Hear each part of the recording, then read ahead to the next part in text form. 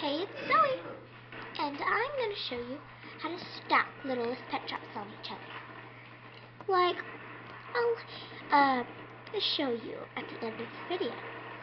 So you're going to take a littlest pet shop that doesn't have too much of a wobbly head. You can check it like that. It doesn't wobble that bad. So, yeah. Then you're going to take a littlest pet shop that has a magnet on its bottom, on its hand, or anything. But I think the hand ones are better because they work better. So you're going to take a regular one of these. It's not like one of those other bush friends. It's flat right here.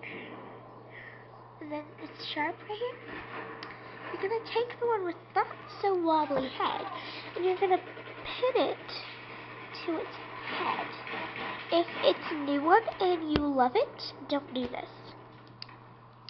And you barely notice it. Well, from the top. And then you are going to take your little pet shop, and she's going to go right on top, and it fits. She may fall off a little bit. Don't worry. Still works. There. Now they're on top of each other. So, thank you for watching, and they will not fall off. Well, maybe. This is kind of hard for making stacks and stacks on top of each other.